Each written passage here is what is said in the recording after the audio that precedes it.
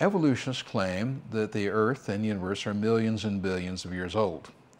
The Bible tells us that the Earth and the Moon, planets and stars, are all only 6,000 years old.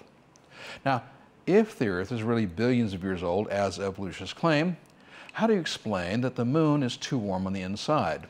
You see, the Moon is losing heat every day. The Moon should be stone cold to the center if it really were 4.6 billion years old, as evolutionists claim. But the Moon's interior is much hotter than most thermal models had predicted. In 1994, a satellite found out that it still has a small, still molten center. In 1999, the Moon was found to have 1/3 heat loss of the Earth per day, so that the Moon loses 1/3 as much heat as the Earth loses every day. If it were as old as evolutionists claim, it would be stone cold to the center. And if the Earth and the planets, the universe, are billions of years old as evolutionists claim, how do you explain that Titan? Now, Titan is a moon which orbits Saturn, but it has too little ethane. You see, based on the atmospheric chemistry, ethane should have been accumulating on the surface for supposedly 4.5 to 5 billion supposed years.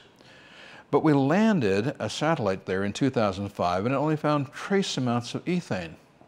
This was published in Nature magazine, the single highest scientific journal in the world for evolutionists. This proves that in fact Titan is young, and we know that God created the sun, the moon, the stars on the same day. Therefore, we really can trust the Bible about the age of the Earth.